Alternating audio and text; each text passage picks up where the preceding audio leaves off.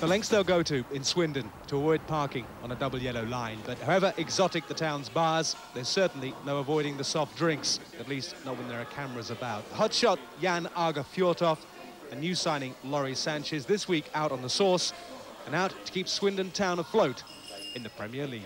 See the way we are playing now, we're playing with more confidence, but at the end of the day it's just results to count. I mean, you can say we deserve more and we should have beaten them, but then football is quite simple. You just have to score more goals than the opposition team, and we haven't done it enough this season. When you come up from a lower division, it takes a while to believe you're good enough, and I don't think Swindon believed that until perhaps the Christmas time.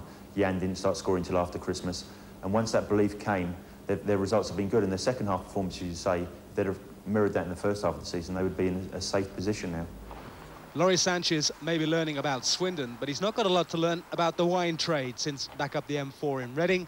He owns a bar of his own. Now back in the Thames Valley after 9 years playing the long ball game at Wimbledon and slowly coming back down to earth with Swindon Town. I'm enjoying it. I mean, sometimes I'm sort of turning my back on things when, the play's behind me, expecting the ball to be knocked forward and they're knocking it to my back. But, I mean, yeah, it's different, but it's enjoyable, I must admit. The bad news for Swindon is that panache is still proving no substitute for points. The good news, though, is that Jan Arger Fjortoft is suddenly scoring goals. 11 in his last 10 games, to be exact, and that just as he was about to quit English football and head home to Norway. I was very close. I found my house in Norway. I went to a travel agency to see when the ferry is going back, because I wanted to take my car back. So it was very, very close. And then you start scoring and you suddenly say, please don't go, Jan, please don't go, and all that kind of things. And usually for a striker, if you score goals, you're the big hero. If not, you're nothing. It's Arsenal next up this weekend, followed by Wednesday live on Monday, and all that after consecutive games against Newcastle, Manchester United and Blackburn. And for Fjortoft, there's the World Cup to worry about too, though he's trying to put all that to the back of his mind, despite the fact that it's all anyone in Norway wants to talk to him about. It doesn't matter how I'm doing here. When the journalists phone me up, they just say, oh, congratulations to your goal, but what about World Cup? And you almost get a bit bored about it, because you say, we have so many challenges to do here. So for the moment, at least, Mexico, Italy and Ireland are all on hold. All three countries doubtless hoping the Fjortoft will catch a cold before the summer. All of Swindon doubtless hoping that the hot spell will continue, at least until May. Fjortoft has come in at Swindon, and after a terribly sticky start when everyone thought he was a waste of money and pack him off back to Scandinavia, he's come through now and he has become the one chance I think Swindon have of getting themselves out of an incredible corner. He's scoring goals regularly. Swindon obviously need to tighten up at the back. If they're going to have a realistic chance of staying in this division, they have to win 3 or 4 games and put in some very, very tight defensive performances. Sheffield Wednesday not really got anything to play for. They've been a nearly team all season. All right, they've had 1 or 2 injuries, but they looked a side who were capable of maybe finishing in the top 4. I don't think that's possible for them, although it should be a good game because both teams do like to get the ball down and play. Swindon, a terrific footballing team. I'm sure Sheffield Wednesday will want to test their football against Swindon and prove themselves better. But I just think coming to this very dangerous situation, Sheffield Wednesday are facing a team who are in a corner. They need to fight and scrap and ally that to their footballing skills. So that's why I just think the extra impetus and drive that Swindon will get them a result. I fancy that Swindon will actually win. I think they'll beat Sheffield Wednesday, especially having the 4 big games they've just had. They'll see it, good relief against Sheffield Wednesday, and they'll fancy themselves to win, and I think they will.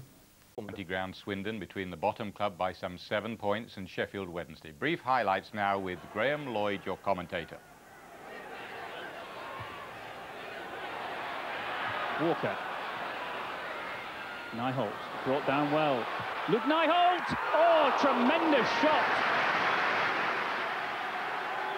Terrific save by Pressman. Nice ball through to Sanchez. He's onside! Laurie Sanchez, oh!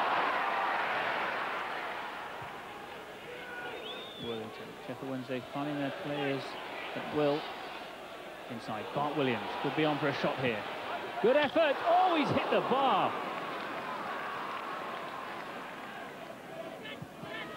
Fjortoft, no handball, and Sheridan quick to send Bright through. Chance for Bright with Hammond being out of his goal. Well tackled back by Paul Bodin. Sanchez's control really letting him down. Sheridan to Nielsen. Watson, and Hammond again to the rescue.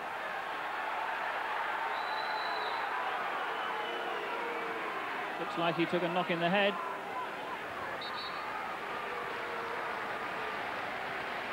But it looks as if Nicky Hammond has made his last save of this match.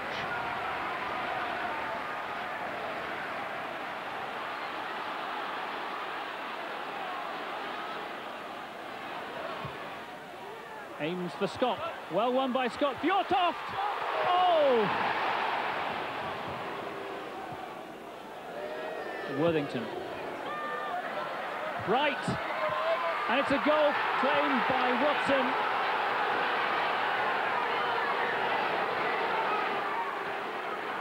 And poor old Paul Heald. Lovely cross by Worthington. Bright slipped his marker, and there was Watson. Bodin trying his luck from this side of the pitch. Kilcline, Pressman's header. Horlock. Oh!